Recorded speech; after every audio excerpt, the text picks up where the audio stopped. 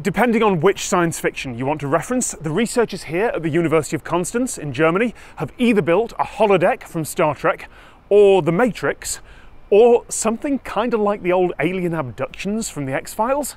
It's just that they've built it for locusts.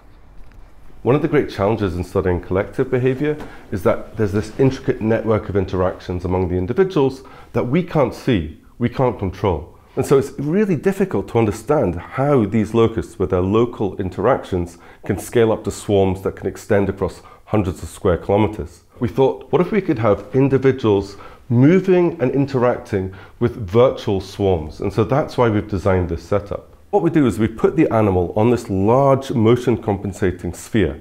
As the animal moves, the sphere always moves to keep it on top. And so it can move in a never-ending desert environment. And by tracking that movement, we know where the animal's gone. The locusts believe these virtual individuals to be other locusts. They will tend to align their direction of travel with near individuals. They will think of themselves as being within a real swarm. Locusts don't have depth perception in the way that humans do. Prey animals generally have eyes on each side of their head, trading off 3D vision for a much wider field of view. So there's no need for sci-fi holographic systems or tiny little 3D glasses here. As long as they keep an exact track on the locust's eye position and update the screen fast enough, it seems to fool them. I'll be honest, I do find this a little bit unsettling, and it's only going to get more unsettling from here. Ultimately, decision-making is made in the brain of the animal. So if we're to understand these vast swarms, we actually need to go in and look at how the brain processes this information. So in this VR, we're basically plugging into the spinal cord. The animal here is tethered. It has to be held in place, but it can still walk freely on a ball that's elevated by air, so it doesn't have friction, allowing the locust again to move and interact with a virtual swarm.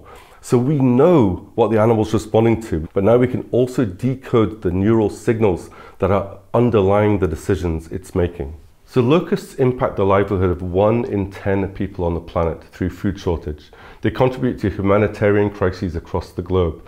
Yet, no one understood why they form swarms. So the researchers here have also commissioned this massive imaging hanger and are going to track thousands of locusts individually by attaching tiny retroreflective tags to each one and using a motion capture system with more than 30 cameras. Sub-millimeter precision, 100 frames a second.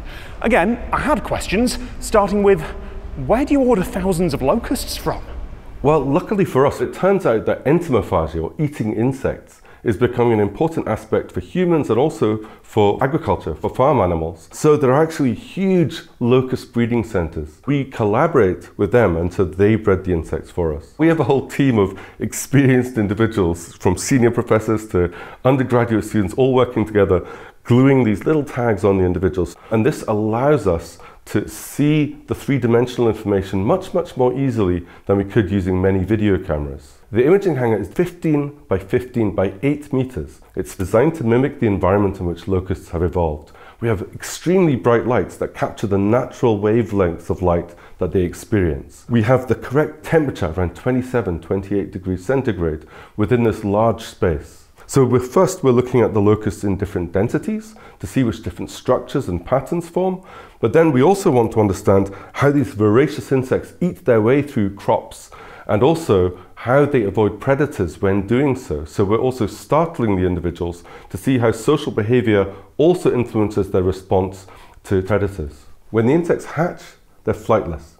In fact, they're flightless for the first 2 months of their lives. It's only in the final adult stage that they take to the wing. And so the critical stage for understanding the swarms and also controlling them is these flightless juveniles. And this is about 10,000 locusts. There are questions about testing on insects, of course, but the consensus right now is that they're insects, and as long as there's no unnecessary harm caused, the trade-off is well worth it. These would have been ground up for animal feed, after all, and the world doesn't have a problem with that. And locust swarms aren't cooperative. Researchers have discovered that locusts march in formation because traveling in the same direction at the same speed is the easiest way for each individual to avoid being eaten by other locusts. If humans can understand this swarm's behavior, maybe we can start to understand the gigantic, devastating swarms with billions or even trillions of locusts, the ones that destroy food supplies. Or maybe we can start to improve the forecasting tools, because right now the only methods the world has to deal with devastating locust plagues are vast amounts of industrial pesticides and hope.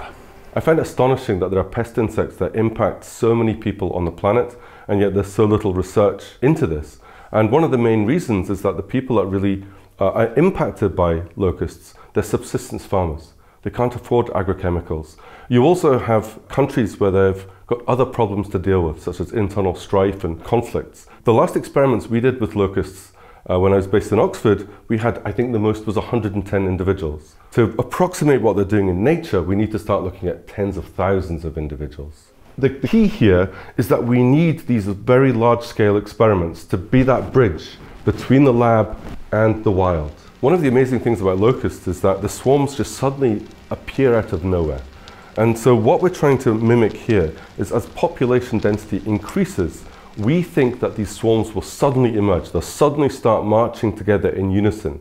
We're just beginning to understand the wonders of collectives, how groups of neurons communicate with each other to allow animals to make decisions, and then how social interactions connect brains together, such as in locust swarms. So we think locusts can sense the environment through this communication within the swarm. This gives them a swarm intelligence that's beyond the brain of any individual. We can use this to begin to understand how and why these swarms form, and therefore how we can best minimize their impact on humans. It's a couple of hours later. The imaging hangar has been blocked off from all humans for a little while, and the researchers here are now seeing marching behaviour that has never been observed in the lab before. It's only ever been in the wild. It's working, and they've come up with like a dozen ideas for new experiments in the last 10 minutes. This is brilliant.